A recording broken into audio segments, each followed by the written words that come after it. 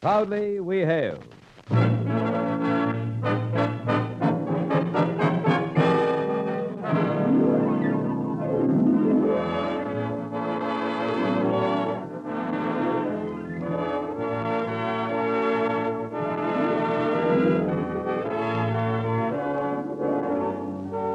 From New York City, where the American stage begins, here is another program with a cast of outstanding players.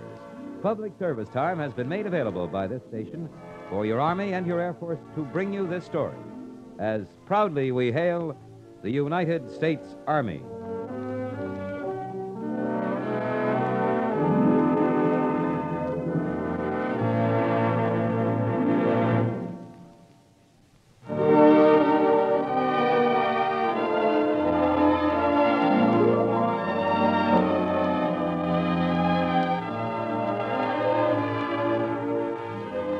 Our story is entitled Birthday Salute for Fort Riley.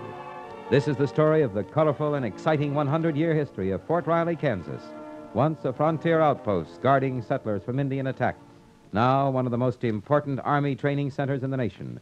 Our first act curtain will rise in just a moment, but first, here's an important message that concerns all the young men and young women of America.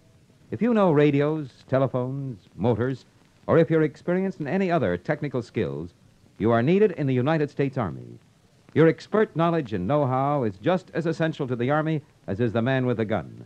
You'll be an important member of the team. For the high school graduate thinking about a future career, this is a must. You can begin immediately training for a highly skilled position in a vigorous, active life. Visit your nearest United States Army and United States Air Force recruiting station.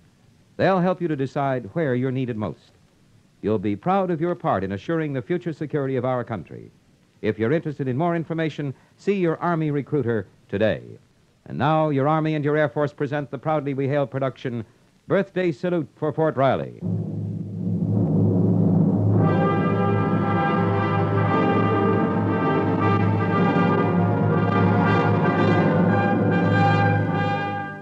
The letter from the White House was not long, but it pretty well summed up the meaning of the occasion.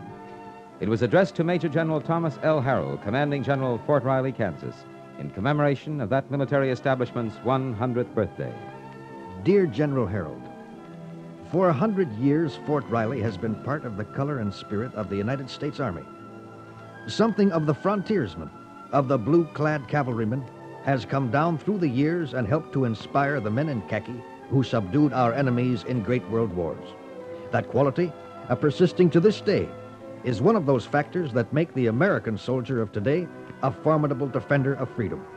Sincerely, Dwight D. Eisenhower. Something of the frontiersman, of the blue-clad cavalryman. To begin, we must go back to the year 1842 and come at eventide upon a small encampment where men are busy picketing their horses under a flaming sky, and the great rolling land seems to reach out forever. Easy there, easy. Oh. Well, we can rest easy, Captain. No sign at all, Kit? Some, but it's 9-10 days old. Whole caboodle heading down the smoke. Good. You know, Kit, this land never ceases to amaze me, like a great sea. You wonder if it'll ever end. Yeah. Plenty of room. That's what a man needs, Captain. Maybe one day it'll be filled up. Oh, I allow folks will come this way. You just can't stop them. You know, as a soldier, I can't help but look at terrain in terms of its possible use as a military sense. Yeah, been times when I had to do that right quick. Here we are, right at the junction of the Smoke and the Republican Rivers. Trail going west, bound to pass close by here. And the rivers are usable. Right. You know, my name isn't Charles Fremont if this isn't an excellent spot for a fort. From Leavenworth to this point here. If the Indians were hostile, cavalry could protect the whole area. Well, Captain, I agree. It's a mighty handy spot for a fort. And let settlers start pouring over this land, and you're going to need it.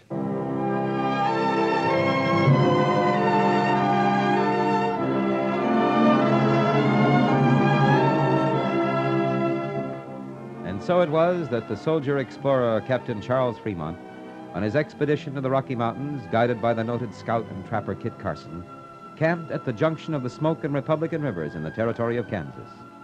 His observations there he remembered and passed on to his colleagues, one of whom was Major E.A. Ogden, stationed in 1852 at Fort Leavenworth. Don't just stand there grinning. What's the word? The word is, my beamish boy, that Major E.A. Ogden has been appointed to take out a scouting party and find a building site for a new fort. Wonderful. When do we leave? I don't recall saying I was going to take you along. Well, you might not recall saying it, but you are going to, aren't you? Now, see here, Captain Cowan.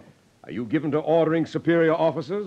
Not at all, my good Major, but I sure want to volunteer. And if you do go, I'm sure every Arapaho, Pawnee, and Sioux will spot that red top of yours, and we'll all lose our scalps. Well, then we can ride to glory together. When do we leave? How big a party are you taking? Move out at dawn.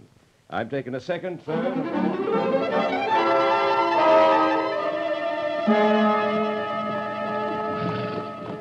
How much farther is this place that Fremont told you about? Not far. It's where the Smoke joins the Republican. Oh? You seen the site before? Once. Fremont knew what he was talking about, huh? Charlie usually does. Troop, halt! Troop,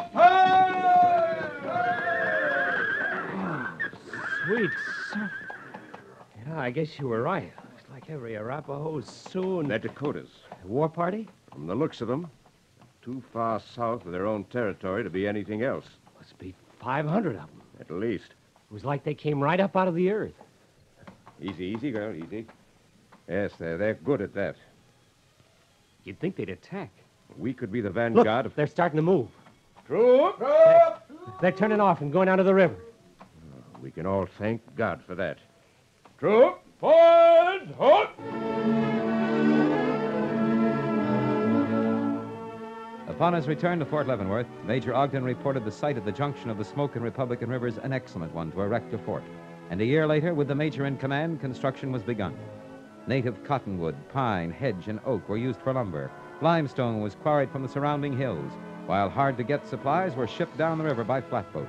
And ever and always, throughout the fort's building, the men worked under the threat of Indian attack. What's the date today? Date? Well, it's 14... June 27, 1853. June? It's almost the middle of July. Not for us, it isn't. Dispatch just came in from the Adjutant General's office in Washington. It's dated June 27th. It's a date we won't want to forget here. Why? What's so important about it? The fort's been given a name. But it's got a name, a good name, Fort Center, geographic center of the country, and Now so it's been changed to a better name. Under General Order 17 and in honor of Major General Bennett Riley, we're henceforth to be known as Fort Riley. What do you know? Fort Riley, huh? Fort Riley. Not a bad name at all. A good name from a good man.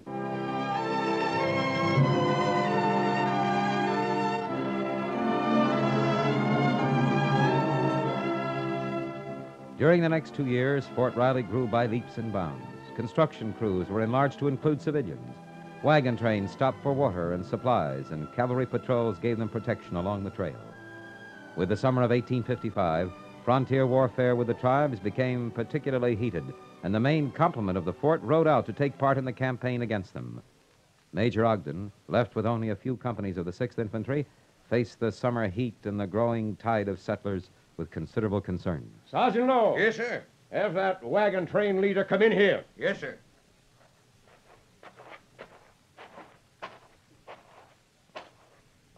Horton, how many trains have you led west? I ain't rightly counted. Why? Because any greenhorn tenderfoot would know enough to boil all drinking water en route. Look, Major, you boil all the water you want to in this here fort, but you ain't got nothing to say about what I do with the Horton, way I... You put in here for supplies, and you're getting them. But while you're here, you'll do as I say. You know what a cholera epidemic can do? Cholera, I don't care what you've been. Cholera hits your train of this fort, it can wipe out every man jack of us. Now, Sergeant Lowe, you take a squad of men and see that all the drinking water on the Horton wagon train is boiled. Now, see here, Major. Either that or the train will be out of here before sundown. Why, you... Now, see to it, Sergeant. Yes, sir.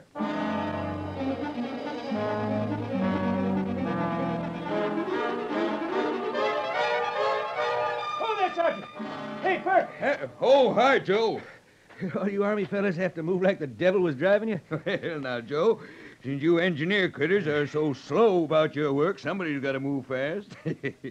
Yeah, what's your problem? Get Horton straightened out. Pig-headed cuss. Yeah, they moved him out this morning. Major's really worried about cholera. Taking every precaution we can. What are you going to do with people like Horton? I've tried to hammer it into my crew, but I can't be sure all of them obey the rule. Yeah. When you get through August, we'll be all right. Major wants you on the double. Yeah, I'll see you, Joe.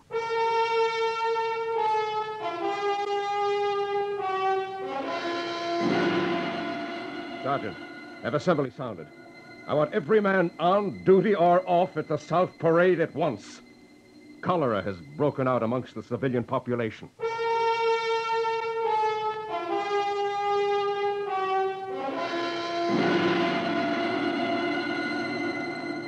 Cholera. Despite all precautions, the dread disease struck and swept like a raging prairie fire through soldiers and civilians alike. It respected neither rank, sex, nor age. Major E.A. Ogden, commanding officer, Mrs. Armistead, whose husband later became a well-known Confederate general, the new captain from the East, and the corporal's children, all were victims. And daily the list of dead grew. And with no officers left to take charge, panic struck the civilian population and flared into an ugly, maddened mob. Hey, Joe. Joe, do you have any men you can depend on? About a dozen. All right, get them here quick as you can. You men stand your ground there. Get out of our way, Sergeant. We're coming through. You come any closer and we'll be forced to fire. And no one leaves this fort until the sickness is over. Yes, Paul. I say so. These men with me say so. And if necessary, our guns will say so. You ain't in command here. Yeah, well, I've taken command. Now go on home. And you can't hold us here. Saunders, hold your fire. Now listen to me. Listen. You want to go out of here and go back to Leavenworth, maybe start an epidemic there? We don't want to stay in here and die, and that's what we'll all do if we don't get out of here. Yeah, we're all in this together. I've got 15 good men, Perk. Yeah, looks like we're going to need them. Yeah, get them up along the walls. Here, let me talk a minute. Quiet! Quiet a minute! Quiet! Now, you all know me. I'm Joe Sawyer. And what the sergeant says is right. We're stuck with this thing. We can't go off running like scared rabbits and pass it on to other folks. You, Doak Henderson, I thought you were a man. Who says I ain't? And you, Riley, you Connors, acting like a bunch of scared women. Now, I aim to stay here with the sergeant and his men. And I've got 15 lads all armed and ready to help out. Now, let's not add bloodshed to the pack of trouble we already got. There ain't no officers left, and the sergeant knows his business. He's in command, and what he says goes. Now, let's stick together in this thing, men. It's the only way we can lick it. All right, now. All right. First thing we got to do is organize burial parties. The second is to isolate all known cases and those that look suspicious. Now, if we keep our heads and work together, we can lick this one.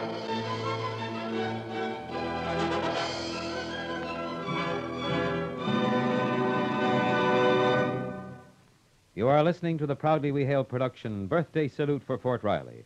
We'll return in just a moment for the second act. Young man, if you want to be the sort of man that others look up to, you'll get there fast if you can qualify to join the Army. You'll see it change from the very moment you put on the uniform of a United States soldier. You'll not only stand straighter and taller, you'll walk with the sure tread of a man who knows where he's going.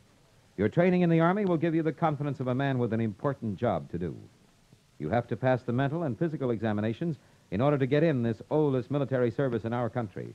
But once you're in, you're on the way up. Visit your local United States Army and United States Air Force recruiting station. There's a recruiter there who'll be very glad to tell you all about what's in it for you when you join the United States Army.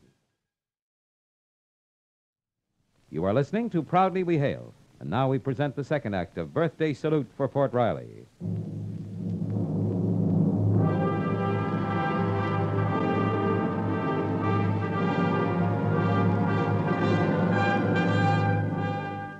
Before a determined sergeant named Percival Lowe, with the help of a civilian engineer named Joseph Sawyer, did lick the terrible epidemic, approximately 100 men, women, and children had perished. But through the efforts of these two men, a serious panic, which could have led only to greater disaster, was averted. For the next few years, Fort Riley continued to grow and play a leading role in the opening up of the territory and the protection of wagon trains west. And then came that fateful day, April 12th. 1861.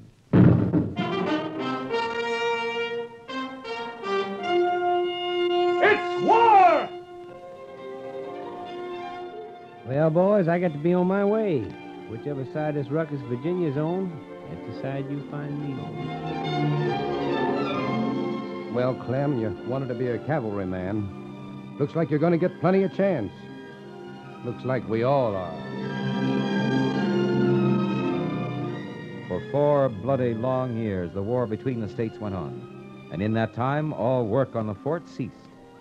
Undermanned and caught in the vicious guerrilla border warfare that took place in Kansas, its small cavalry patrols did what they could to protect the settlers against renegade bands and men like Quantrell, who treated all as combatants and showed no mercy to anyone.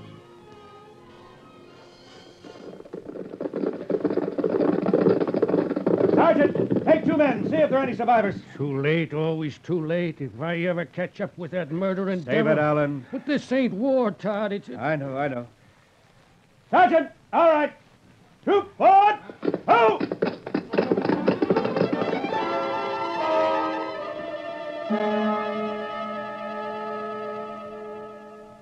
You're sure the man can be trusted, Captain? His home was in Lawrenceville, Major.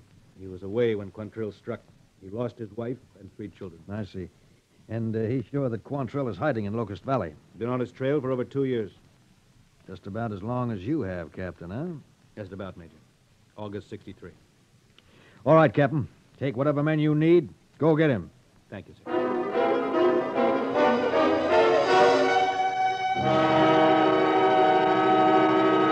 All right, Quantrill. We have you surrounded. Either throw down your arms and come out, or we'll open fire. All right, men. Open fire!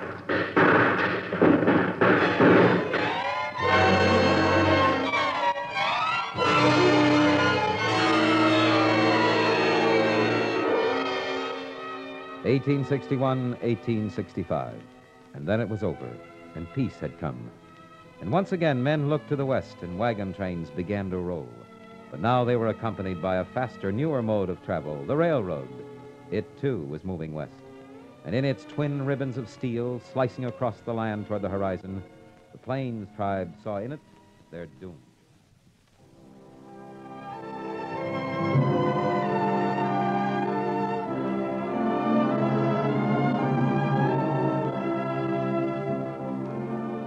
The cradle of the cavalry. So Fort Riley came to be known, for it was here that the nation's most famous cavalry regiments were formed. And in 1866, the most famous of all came into being, the 7th. Commanding officer, Colonel A.J. Smith. Second in command, Lieutenant Colonel George Armstrong Custer. Let me ride out with the 7th and the 2nd Infantry in support, and I'll put an end to your Indian wars quick enough. George, if confidence and enthusiasm alone could solve this problem, I'm sure you could do the job with no more than a troop at your disposal. But this is a far different kind of fighting than you're used to. More good men have lost their scalps out here because they underestimated the great courage and ability of their adversaries. I admire their courage and their ability, Colonel, but I admire my own more. I like you, George, because you're so modest. Well, I can't help what I know, and I know, given the men, I can put an end to this affair. Let me tell you something, my eager young bucko. If there's a better cavalryman in all this territory than a Cheyenne warrior, it'd be a Sioux brave. I know, Colonel, I know, but if you You don't know, George. That's what I'm trying to tell you. That's why I want you to ride out with Captain Todd's troop. Todd's been here since he was wounded at Gettysburg. He's a good man, and he knows his business. I'm sending Carr, the scout, along. I've told him to take you right in amongst the Sioux. So I've come to being a schoolboy again. Try not to act like one, George. Joke all you like, Colonel, but one day I'm... Youth. One day, someday. That's not today.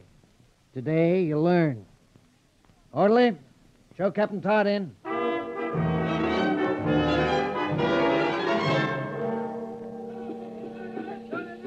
Their lodges run along the riverbank for more than 2 miles. How many braves did you say? Over 1,000. And from the sounds of it, getting more riled up every minute. Can we get any closer, Carr? Not unless you want to join in their dance, Colonel. They're Ogalla Sioux? Mm-hmm. And when they're riled up like this, they just ain't nothing to fool with. I wish that moon would stay out. Tell me, what'd prevent us surrounding them and coming in on them from both ends of the valley? Can't be very sharp eyes. We got through. 3 or 4 men may be able to sneak in on them, Colonel, but not a half a dozen troops of cavalry. 100 good men, and I could break the lot of them. You may change that figure somewhat, Colonel, after you fight 'em a bit.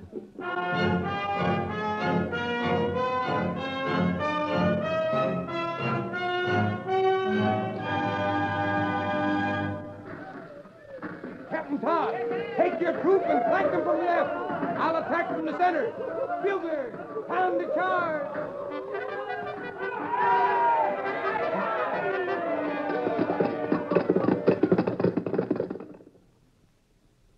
Well, George? We had 'em, or so it seemed. They got away. Change your opinion? They're smart. They ride like demons and fight like devils. Now you're learning. But I'm the one man who's going to tame them.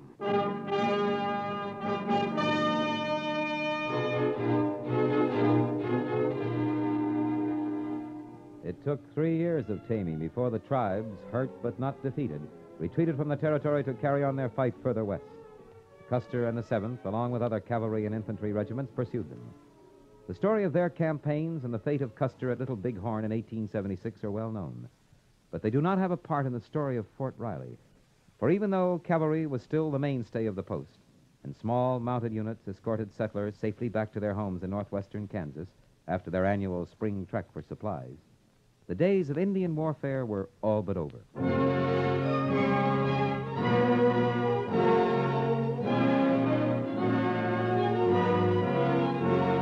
1887, a school of light artillery is added to the fort.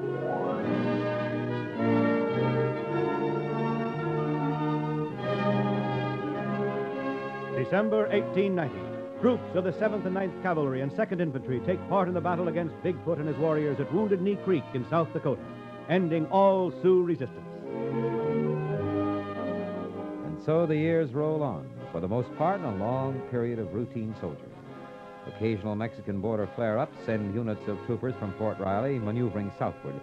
But for a period of nearly 30 years, the cradle of the cavalry is rocked gently in the calm waters of peace. And then, 1917. Gentlemen, we're going to have our hands full. Fort Riley will not only be our key cavalry training center, but it's also going to be one of the largest infantry training centers in the country. Need I mention that we all have our work cut out for us?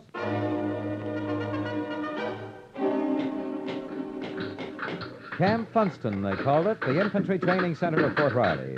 Into its building went 47,700,000,000 board feet of lumber, not to mention thousands of carloads of hardware, roofing, and plumbing supplies. It covered an area 2 miles long and could accommodate over 50,000 men at one time. It became the largest Army post of semi-permanent type built in the nation in World War I. 2 short decades were to separate the ending of the First World War and our entry into the Second. In the latter half of that second decade, Fort Riley began to swell the ranks of the U.S. cavalry, which had now become largely mechanized. A rigid expansion schedule was set up for the construction of new buildings and new camps. A new building sprang up every 47 minutes, and training went on at full speed. Tanks now, instead of horses, fast-moving infantry, learning new techniques and methods soon to be put to the bitter test. Hey, what's the date today, Buzz? Well, according to my calendar, it's December 7th, 1941. But more important, it's Sunday. And Sunday means a day off. Yeah. So get out of that sack and let's go to town. Sunday. Nicest day of the year.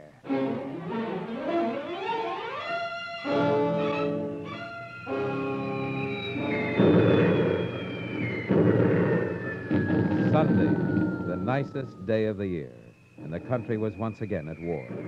Again, Fort Riley became one of the most important training centers for both cavalry and infantry in the nation, and various divisions and regiments wrote their history in the Hall of Fame after their training at Fort Riley. 26th Cavalry Regiment, wiped out on Bataan, April 1942.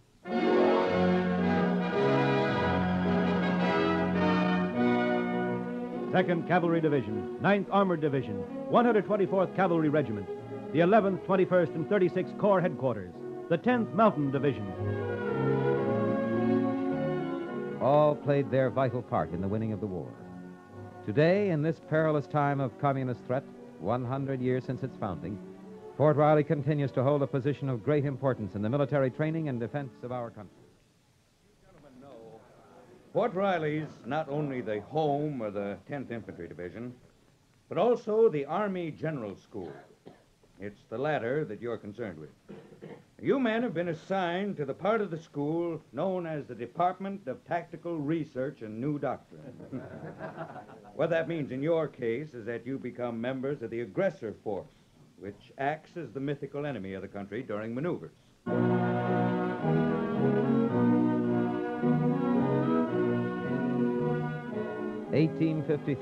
1953. From a frontier outpost to a major training center, such has been the colorful 100-year history of Fort Riley. And the men who served there, who helped to write the pages of our history with their deeds, the list is long and noteworthy. Fremont, Kit Carson, Ogden, Custer, Jeb Stewart, Leonard Wood, Pershing, Merrill, Wainwright, MacArthur, Patton. The names are many and impressive. The roll is long. The service to country immeasurable in time and courage and sacrifice. And so, proudly we hail Fort Riley, Kansas.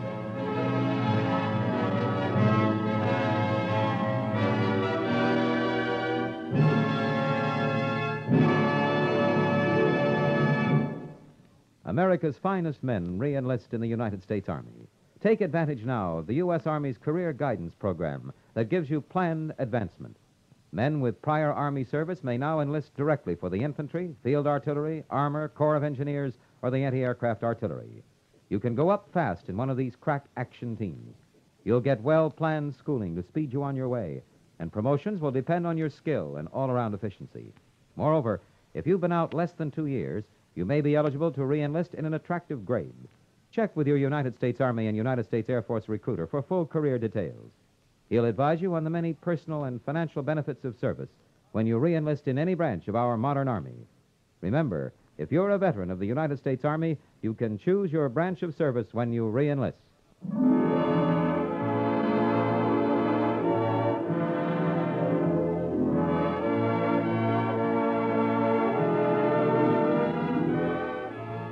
This has been another program on Proudly We Hail, presented transcribed in cooperation with this station. Proudly We Hail is produced by the Recruiting Publicity Center for the United States Army and United States Air Force Recruiting Service. This is Kenneth Banghart speaking and inviting you to tune in the same station next week for another interesting story on Proudly We Hail.